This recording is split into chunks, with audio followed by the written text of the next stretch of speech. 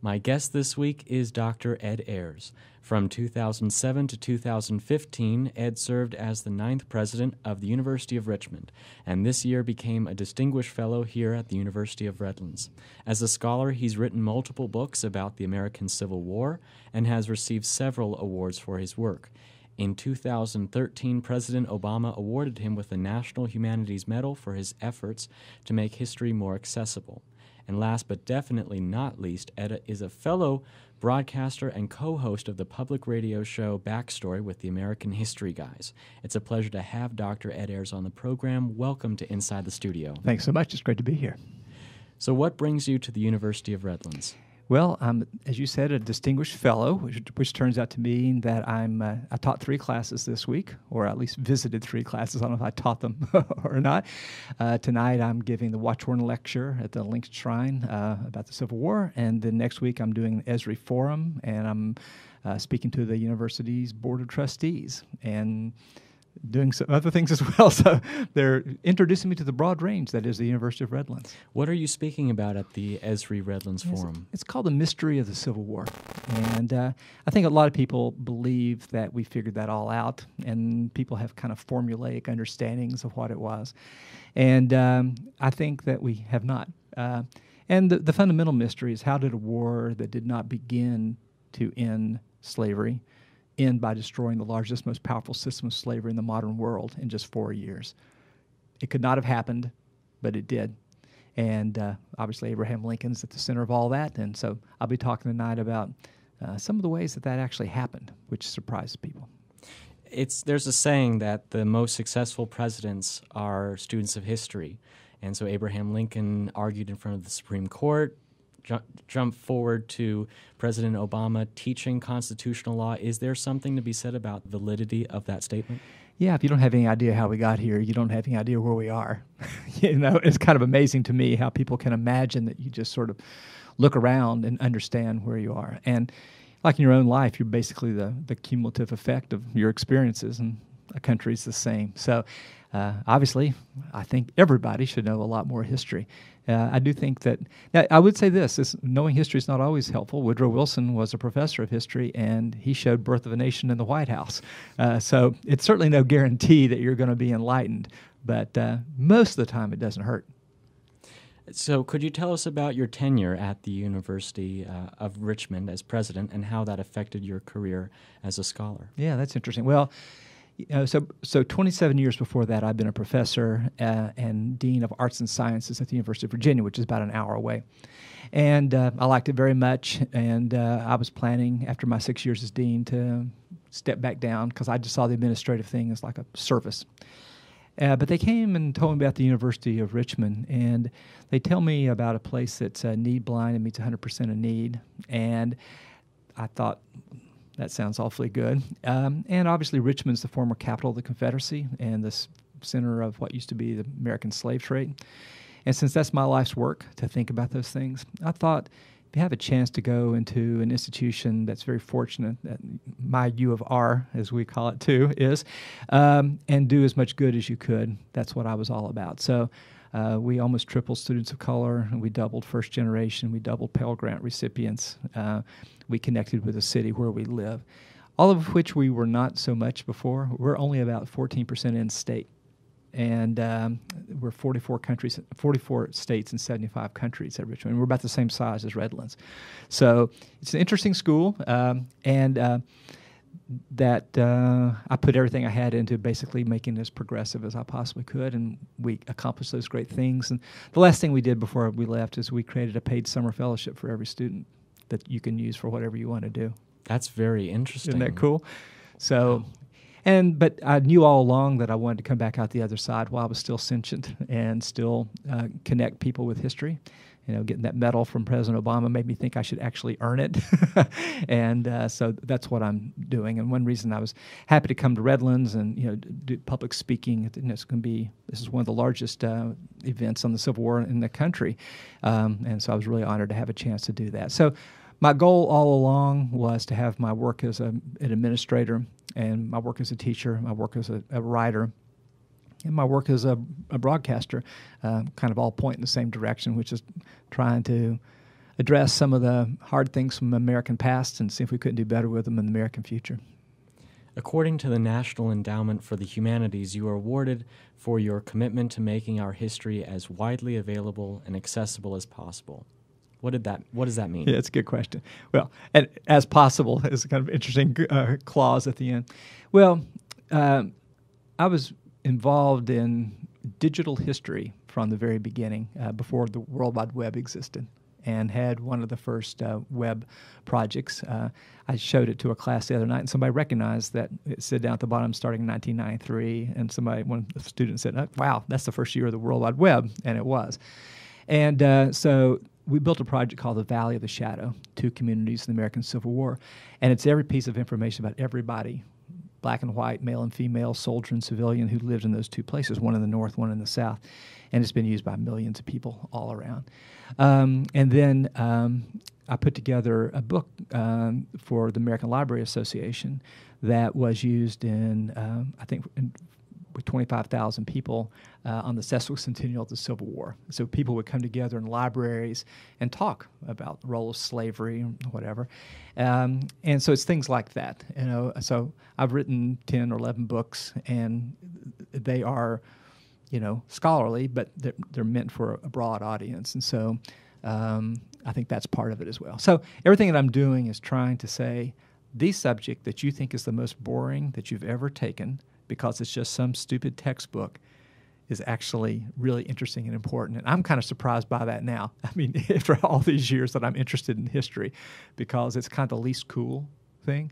And yet, as you can see, I'm profoundly cool. So it's just kind of a funny mix. But the whole point is that we kind of need to know this, not to memorize what the amendments are, or who vice presidents are, any of the junk we actually teach, but rather, how would you figure out kind of where we are, so that we can have some idea of where we might want to go.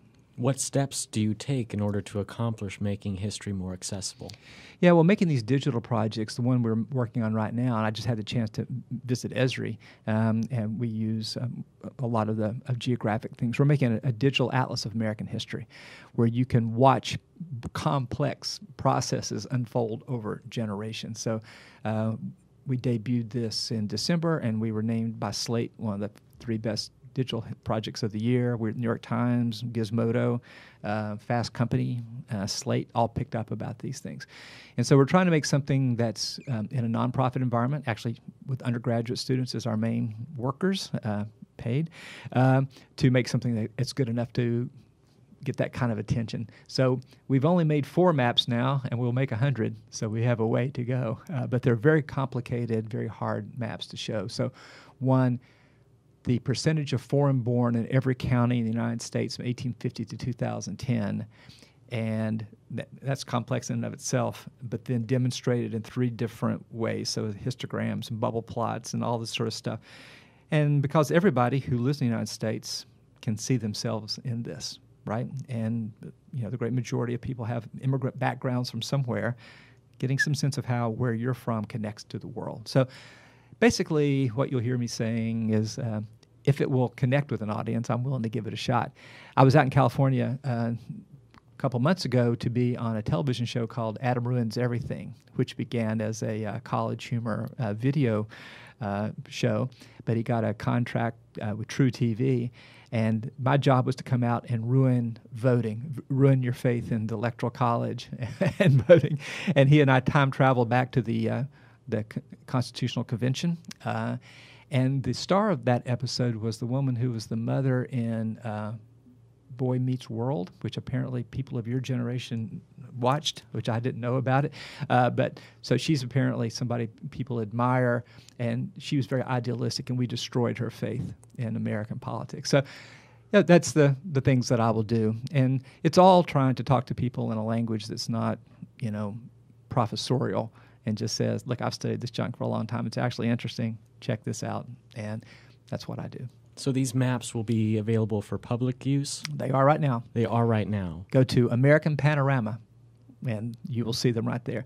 It's all part of the Digital Scholarship Lab at Richmond, and we've made a bunch of different projects. And our whole idea is to make things that we give away so that people can use them in schools, but they're also interesting if you're getting ready to say vote for President of the United States and somebody proposes, keeping out large numbers of immigrants, to actually be able to look at this and say, what is America's history with immigration, for example? So they're meant to be a part of the public discourse, and we live at a time when we have all kinds of new tools, all these new digital things, and this is the most profound social change of our time, and I just want us to be a part of it. So we're trying to think of whatever cool thing that we can do with it.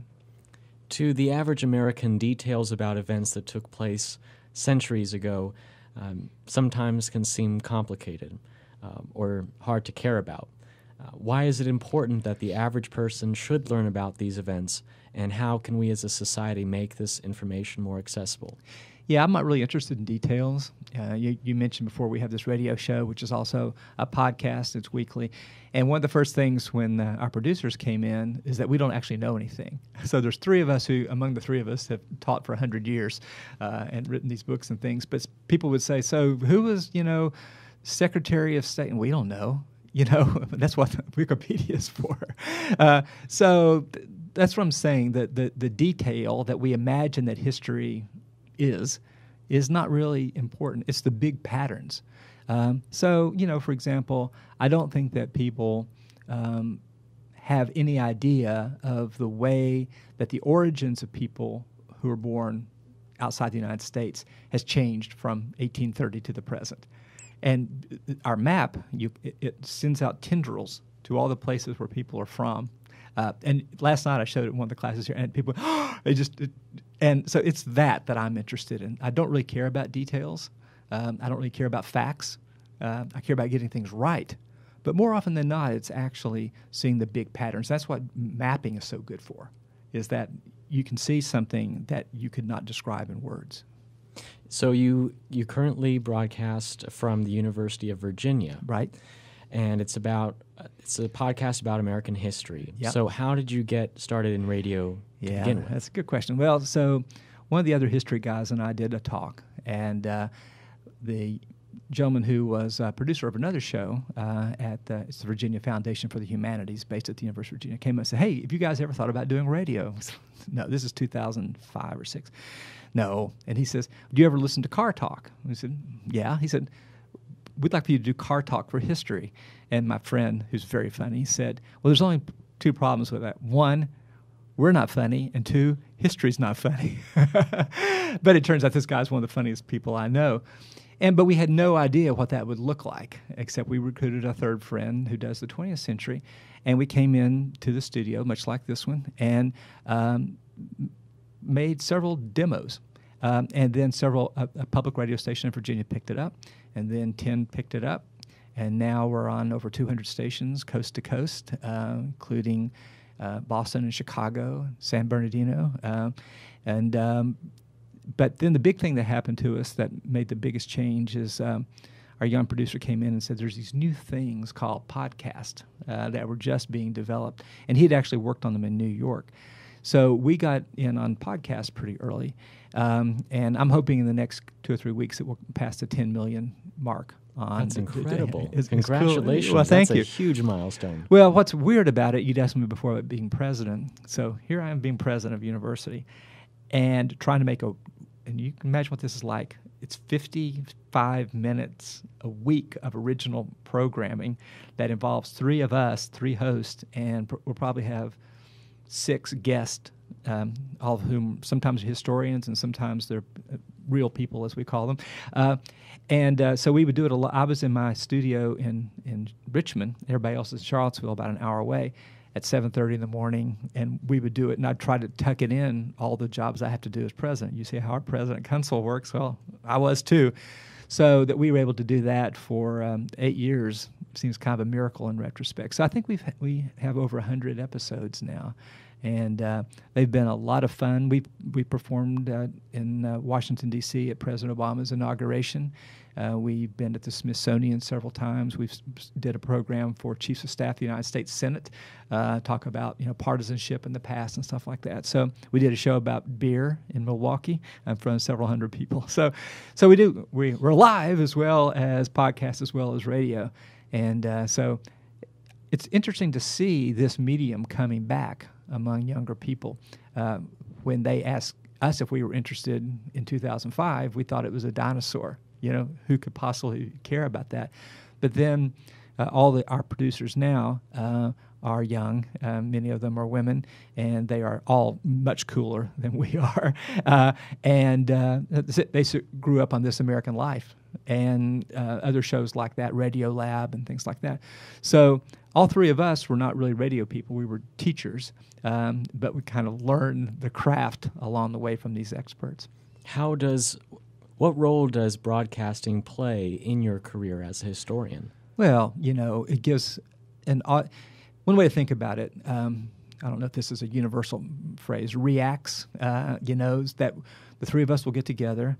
Somebody, an expert, will talk to us about something, and then the three of us riff on it.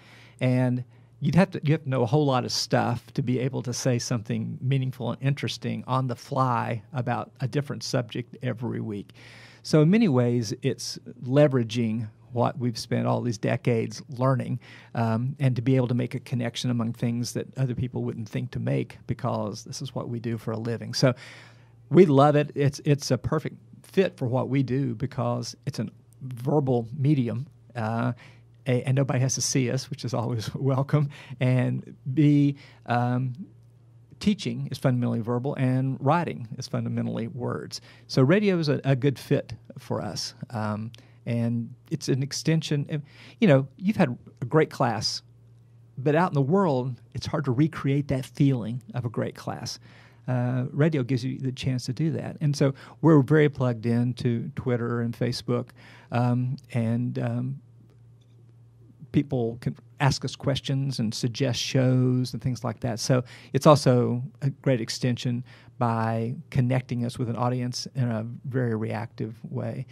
We have we have done interviews with people in Germany and China who are Americans who are interested in American history, who listen to us on podcasts. So being able to be asynchronous and people to be able to binge listen to us and all that, it's like custom made for what we do. I imagine it would be very fulfilling to have 10 million people listen to you. Yeah, but as you know, you can't see them. Right? So it's a very abstract sort of thing. So tonight, 340 was the last number I heard coming to the dinner. In many ways, that's more tactile, right? But it's only an immediate response. Yeah. And so the thing is, I like something each of these things does. So my first book, written in 1984, is still in print. And so people come up and if somebody's read a book you've written, it's like they've been inside your head. I point out that I was 29 when I wrote that, and they shouldn't pay any attention to it, but it's still there. So, of all these things, teaching is the best, frankly, because it's both two-way, but it's like a jazz ensemble. You're making it up as you go along the way. But I do love using the same skills in radio and podcasting to reach 60 or 70,000 people a week. It's pretty cool. Before we go, I've just been listening to you, and you've had a fascinating career. What are you most proud of? What's your biggest accomplishment, do you think? Oh, gosh. I don't know what in the world to say about that. I think that I find everything interesting. And, when I was a professor, I liked that. And then when I was dean, I liked that. And then when I was president, I liked that. And now I like the idea that I could come out to Redlands and, be on your show at the same time that our podcast is out there, at the same time people are looking at our atlas, at the same time I'm doing a talk a week from tomorrow in Richmond on C-SPAN, So it's fun to, even when you're older like I am, to have a chance to still be a part of what's happening. So I think I guess if you boil that down to an actual answer to your question, I like the way that I've always found opportunities in whatever the world's handing me. It's a good outlook on life. Dr. Ed Ayers, thank you so much for being here today. My pleasure.